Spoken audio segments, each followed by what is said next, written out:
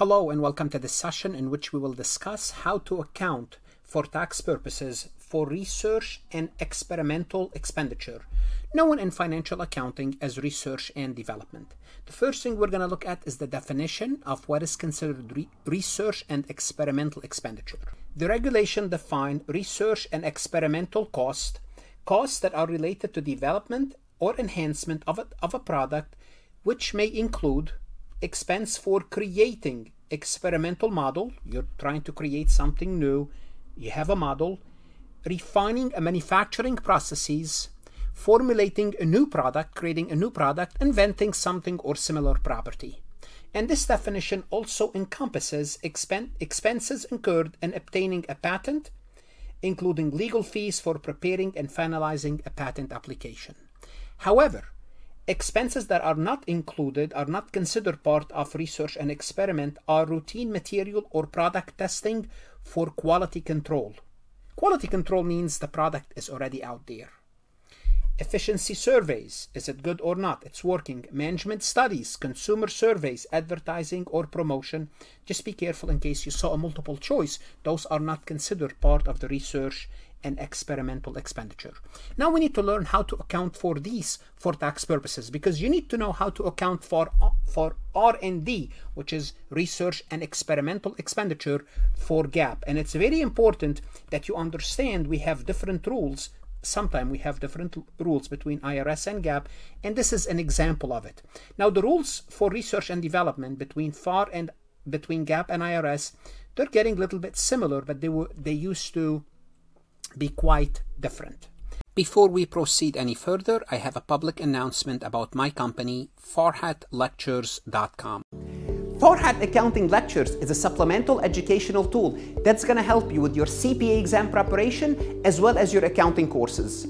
My CPA material is aligned with your CPA review course such as Becker, Roger, Wiley, Gleam, Miles. My accounting courses are aligned with your accounting courses, broken down by chapter and topics.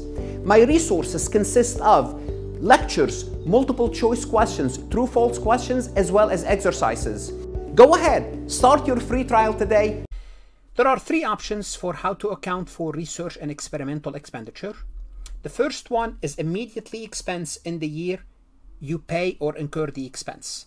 That was available prior to December 31st, 2021. So you're saying, if it's no longer available, why are you telling me this? The reason I'm telling you this is because when you immediately expense those costs, this is similar. I'm going to repeat this more than once. This is similar to GAAP, but this option is no longer available. Simply put, if for tax purposes you expense it, for GAAP you expensed the items, you expense research and development costs, you have no differences to account for. You have no differences to account for on Schedule M1.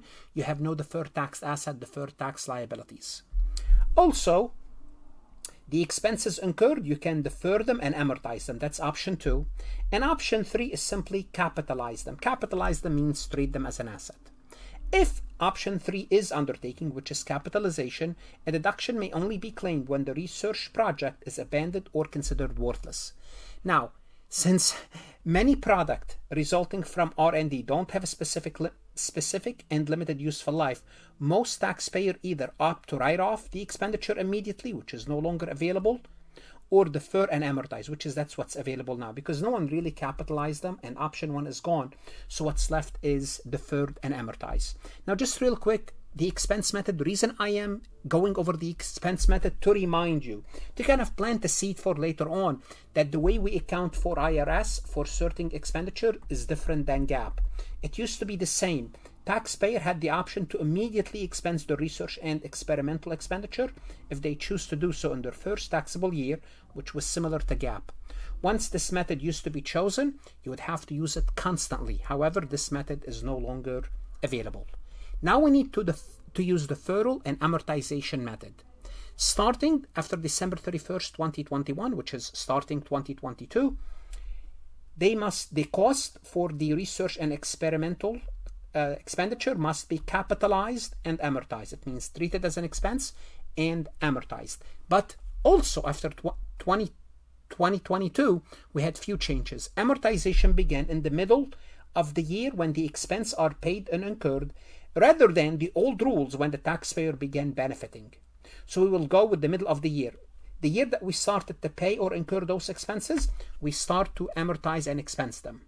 Not in the year we start to benefit. It used to be the case, that's no longer the case. The reason I'm reminding you, in case your book or your material have old information, the expenditure now are amortized evenly over 5 years, unless it's a foreign research expense. It's amortized over 15 years. You have less time to recuperate because you are spending this money overseas in a different country. So it's evenly 5 years rather than a minimum of 60 months. That's no longer available. Used to be the old rules. That's why I'm showing it to you. I'm taking it out. If a research project is abandoned, any remaining unamortized expenditure are deducted over the remaining amortized period. That's fine. Let's go ahead and look at an example. Silverstone decided to embark on the development of a new line of paints.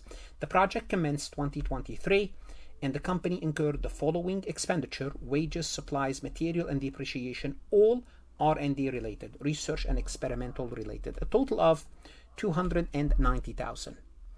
The project's benefits are anticipated to begin July 2023 if the company elect deferred and amortized, that's what they do now since the immediate amortization is no longer available. It's research over 60 months. What would be the corresponding deduction in 2023, 2024? Okay, what are the rules?